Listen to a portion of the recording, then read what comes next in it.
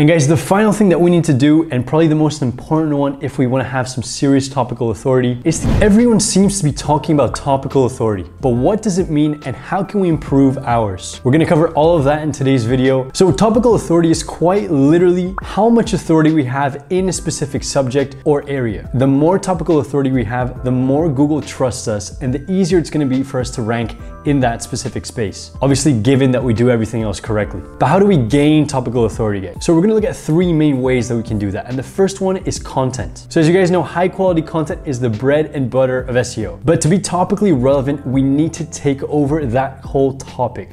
So what do I mean by that? We basically want to write as much high quality content as possible for that specific niche and for that topic. So let me give you guys an example. Let's say I've created a website where I want to talk about keto breakfasts. So what I want to do to start off is I want to find as many keywords and as many subtopics as possible to write about. So I can do this in a couple of ways. So we can use something like Answer the Public, which is free. Let me show you guys how this works. So I've added in keto breakfast recipes into Answer the Public, and this is what I get. So there's a bunch of questions that you can check out, but the more relevant section is gonna be down here in the preposition section. So keto breakfast ideas without almond flour, without eggs, without cooking. So we're gonna get a lot of different ideas here. Keto breakfast recipes to freeze, recipes to go. We have comparison type of keywords. So we have keywords that are comparisons. So for weight loss, for beginners, with avocado, nutritional information, cream cheese, so on and so forth. So Answer the Public is a great place to start to get a lot of these ideas. Another phenomenal place that we can go to is something like Surfer SEO. A link for that in the description. Using Surfer's content planner is as easy as typing in the keyword. I've already done it, so we can just access it right here. I added in keto breakfast recipe,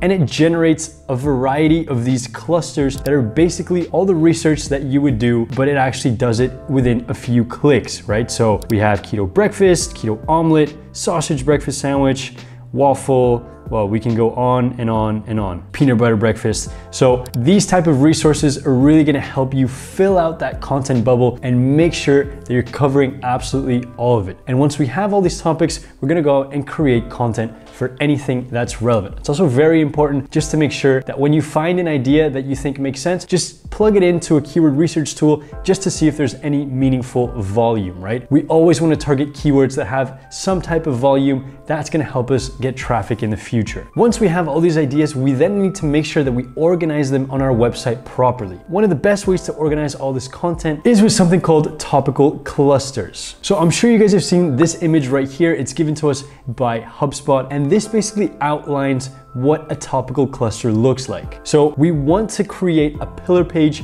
and have a bunch of supporting cluster pages around it that are properly connected. And that main pillar page is targeting a broader and more generic keyword that might have a lot of volume. And then around that pillar page, we're gonna have a bunch of supporting content that's targeting smaller keywords that supports that main pillar. And the most important part is that all of these articles, all of these pieces of content are properly connected by using internal linking. So let me give you guys a few examples of what some phenomenal topical clusters look like. So this domain we're looking at right now is winefolly.com, and they're basically targeting that huge keyword, beginner's guide to wine, right? And we're gonna see that this is the main pillar page, guys, because we're gonna see a bunch of different links that take us to smaller supporting pages that are gonna have their own volume, their own keywords, but are still extremely relevant to this main idea, to this beginner's guide to wine, right? So if we click into any of these pages, we're gonna find that they're their own type of content, right? And all of this content is very well structured and very well written. So this is a great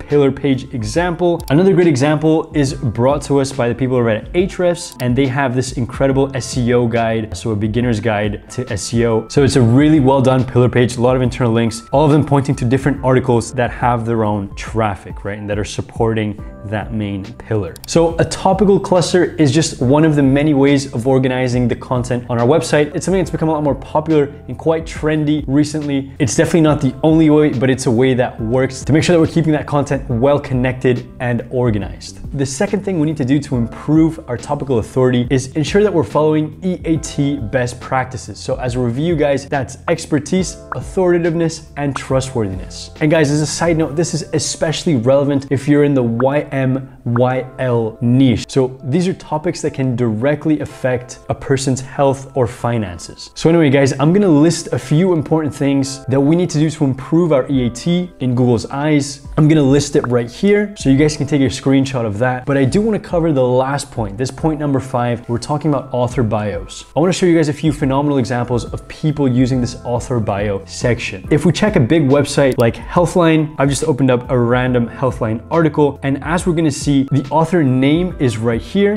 We have the date as well, and we see that it's fact-checked by someone else. So if we click into the author, and this is exactly what we need to be doing, guys, we're gonna see that the author has their own little description, and he even has a real Twitter profile. So this is something that we need to follow. It's gonna help us a lot with that EAT. So we do see that he has a real Twitter profile. And guys, the final thing that we need to do, and probably the most important one if we wanna have some serious topical authority, is to get high quality backlinks from people that are relevant in our space. So in my opinion, this is honestly the most high impact thing we can do. And if we take a step back to think about this, writing good content is something that's available to everybody, right? So we can easily replicate content that our competitor has done, just like our competitor can replicate our content. However, high quality backlinks from someone in our space is really, really difficult to replicate. Not only does that involve forming real relationships with people, but it also involves providing real value. That vote of confidence for someone in your space is the most high impact thing